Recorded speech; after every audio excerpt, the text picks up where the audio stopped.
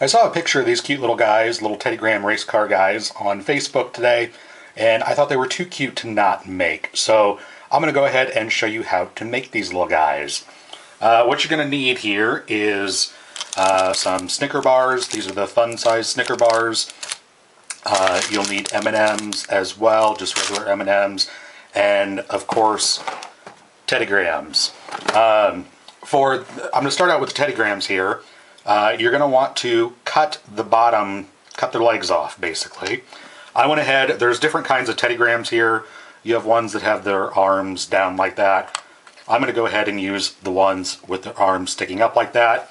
All you're going to do is take a serrated knife here and right below the belly button, kind of saw off their legs, just like that. And this little guy's arm broke off, so we'll eat him.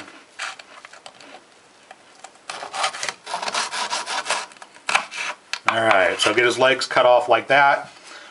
For the wheels, you're just going to use whole M&Ms, but for the steering wheel, you're going to take an M&M and you're going to cut it in half. Again, serrated knife, hold on to this, and saw it back and forth to split them like that. Alright, now I've got some chocolate chips that I put into a Ziploc bag and put them into a cup of boiling water to soften them. And once they were softened, I cut the tip off of it. And what we're going to do is we're going to take our Teddy Graham here, and right where we cut him, I'm just going to layer on the chocolate kind of thick. And we're going to take our Snickers bar here, and we're going to stick them on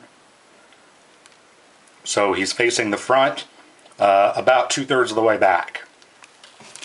And then we're going to take a half of an M&M, and on the cut half, again, layer up the chocolate kind of thick, just like that, and stick that down right in front of the little guy so he has a steering wheel to hold on to. And then for the wheels here, I'm going to take the whole M&Ms, and I'm going to use the same color for all 4 wheels. You can use different colors if you'd like. Just put a dollop of chocolate on your M&M like that and stick it to the side of your candy bar where the wheels would naturally go.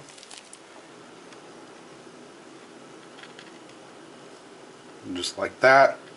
And already, just by me handling this candy bar, the Snickers bar, it's starting to get soft. So when you get it done like that, go ahead and put it onto a plate and then put these into the refrigerator to let the chocolate set up. Alright, once you get them all done, this is what they will look like. You can go ahead and leave them plain like these back ones here, that's perfectly fine. I decided to go ahead and give them headlights. All I did was mix up some powdered sugar with just a couple drops of water and made a royal icing. And this royal icing, all I'm going to do is I put it into a bag, cut the corner off. I'm just going to put on, I don't know how well. Let's see if I can do this so you can see it. You're just going to put on 2 small little dots where there would be headlights, just like that. And then go ahead and set them down and let them dry.